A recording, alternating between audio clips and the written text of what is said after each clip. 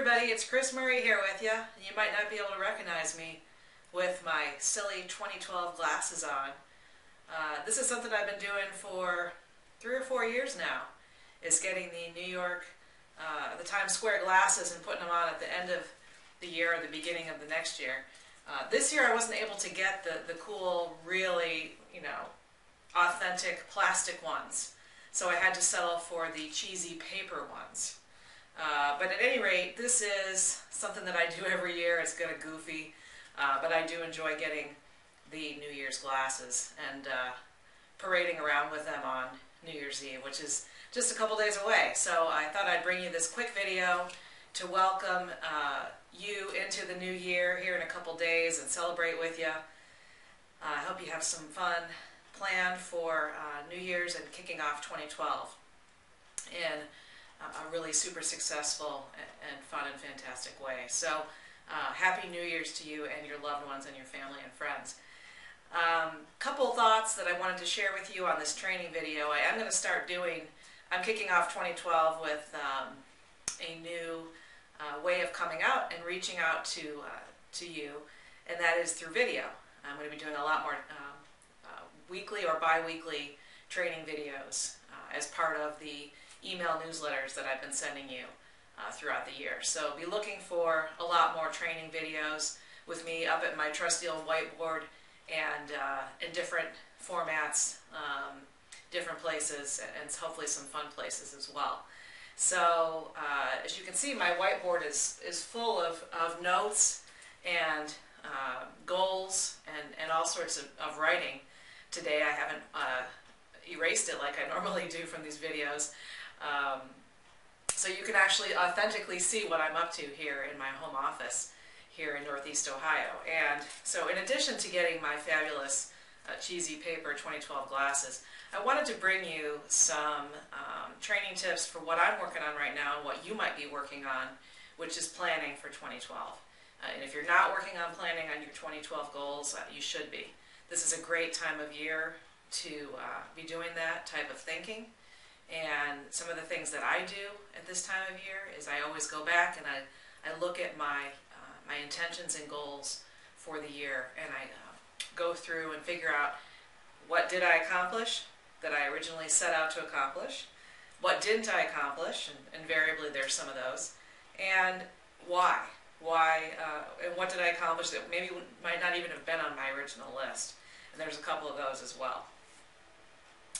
So just to share with you, I set out some intentions and goals for 2011 that were in 6 different areas of my life. And so one of the ways that I've done my goal setting in the past is looking at not just business, but 6 different areas, which are health and well-being, business and finance, contribution, so what are my goals for giving back to the world, recreation and travel, relationships, and personal and professional growth. So those are my 6 big areas of focus for intentions and goals. Now, notice that I'm talking about those differently. What's the difference between an intention and a goal?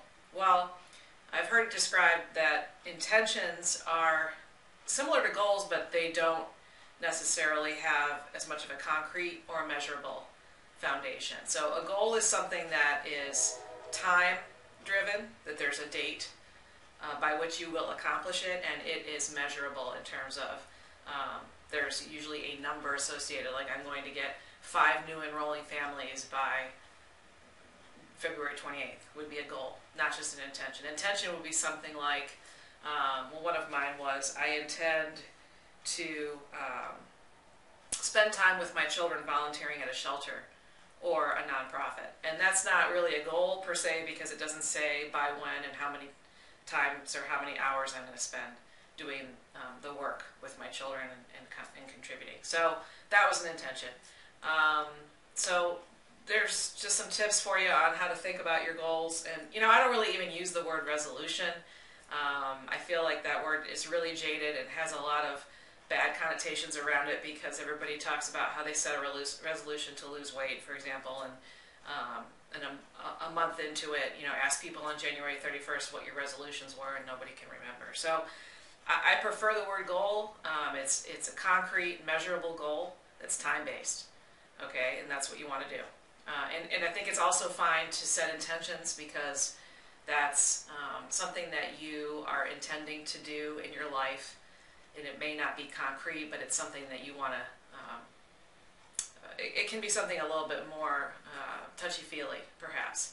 So those are some tips for you on how I do my goal setting. So what I'd like you to do is I'd actually like you to start thinking about setting your goals. And I actually have some homework for you on this video. Your assignment today is to send me your goals. And so what I'd like you to do is send me an email. My email is Kris with a K at childcare-marketing.com. You should get emails from me all the time, and you can just reply to any one of those. But in the subject line, I want you to put 2012 goals. Okay? And I want you to send me your goals by December 31st at 11:59 p.m. Eastern. Okay? So if you send me your goals by Saturday night at 11:59 Eastern, and it could be 3 or 4 big goals that you have, or some smaller goals. It doesn't have to be goals in every of the all 6 areas of your life like I talked about. That's just something that I do. But if you send me your goals, I will respond back. I promise to read your goals and respond back to you with a note, and to give you an A for effort in your response. So that's my promise to you. And what I'm doing is I'm actually doing a full-blown webinar training on goal setting. So next Wednesday, January 4th at 3 o'clock Eastern, noon Pacific, I'm doing a webinar, training webinar on goal setting and how to then achieve the goals that you set. Okay, so breaking down, once you've listed your goals, and I'll take you through the process of goal setting, the process that I use. It's a 10-step process. Then we'll also talk about what do you do throughout the year to break those goals down into achievable, smaller chunks and steps and tasks, and delegate them and make sure that they get done. Okay, so we'll be talking all about that and planning and achieving your goals in 2012. It's going to be fantastic. So I hope you'll join me for that free webinar. It's a free online workshop webinar. And your assignment, again, is to write down, type your goals into an email, and send it to me by Saturday night, January 31st at 11:59 p.m. Eastern Time. And I will promise you I will personally respond. And if you could just set 4 or 5 big goals for 2012 if you want to. That I don't think you should have 20 goals. I think you should look at and read the steps that I included in my easing article that came with this video, which is, your first step is you want to really think about what you want to accomplish. Take some time. Take a few hours and think about what you really want to accomplish. What results do you want to have in 2012? And then try to flip those results around and look at what big goals will get you there. Okay, and you may need to let go of some things. One of your goals could be to let go of either some people or things that are not contributing to where you want to be in your life.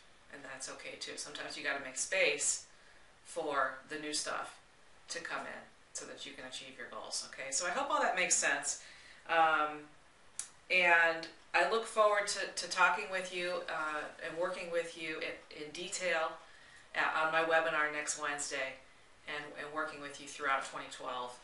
I'm going to be continuing to give you lots of success strategies, both related to marketing and not.